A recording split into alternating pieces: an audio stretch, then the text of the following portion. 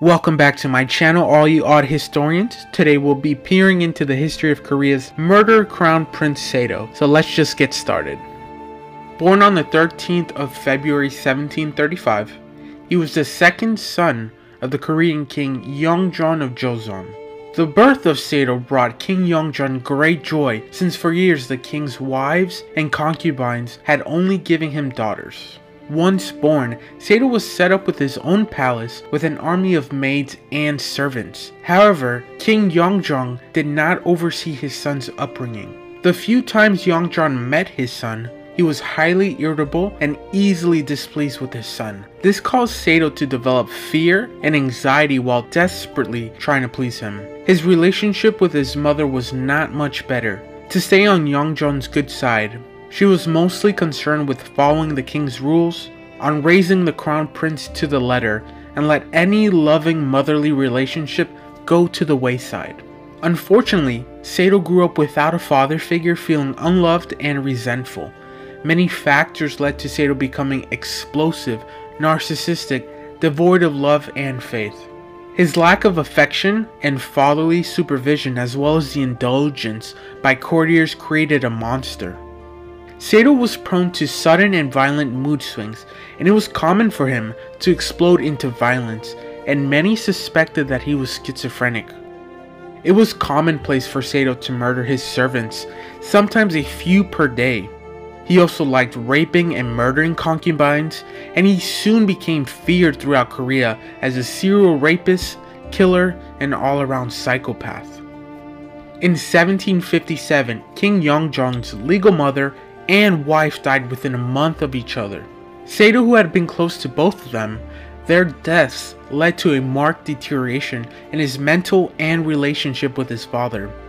As a way of dealing with his frustration and rage, Sado often beat his eunuchs, and in the same month as the burial, he walked into his chambers holding the severed head of a eunuch whom he had killed, forcing the ladies in waiting and his wife to view it. After this, he frequently killed palace staff to release his emotions, as well as assaulting and raping.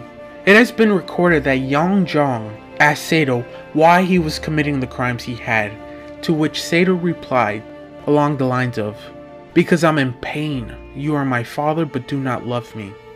He also began drinking heavily, which was a serious breach of Korean society. By 1762, everyone in the palace, family or servant, was in danger. The body totals are unknown, but reports are there are multiple bodies that had to be carried away every day. Sado didn't even seem to know he was killing people, as he was in a semi-lucid state most of the time. Eventually, the king Yeongjeon could not allow his son to continue his ways, and on July 4th, 1762, Sado was declared the crown prince deposed. By court rules, the body of a royal could not be defiled. So as a solution, Yeongjeon ordered Sado to climb into a wooden rice chest on a hot July day in 1762. According to Sado's wife's memoirs, Sado begged for his life before getting into the chest. After 2 days, King Yeongjeon had the chest containing Sado tied with rope, covered with grass, and moved to the upper palace.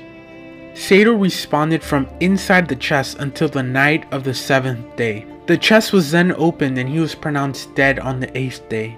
Sado lasted for 8 days in the chest with no food or water and died screaming for mercy. Yeongjeon then restored him to the position of crown prince. Prince Sado was reinstated 15 days after he died, but King Yeongjeon banned any mention of the prince's name for the rest of his reign.